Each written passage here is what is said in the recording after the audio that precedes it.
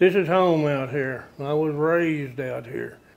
And when you're 74 years old like I am, moving ain't the easiest thing in the world to do, especially when you're having to move a ranch.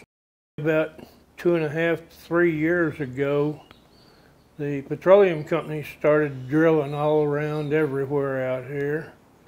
And they drilled one directly across the street from our house, less than 500 feet from our house.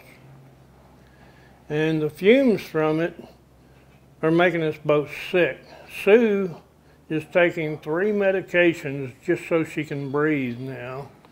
And she can't even live out at the ranch anymore. She has to live here in town at our store just so she can breathe.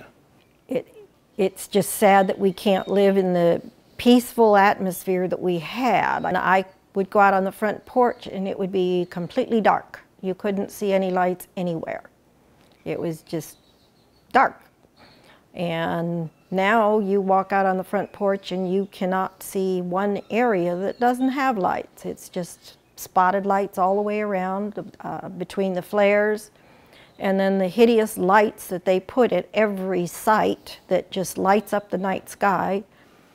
I was a helicopter pilot in Vietnam. Did 4 tours over there. And instead of sitting back and watching Vanna spin the wheel, I'm sitting out in the yard packing things up. And that wasn't what I intended on doing. I bought that place to die on, but I didn't intend on being killed there by gases.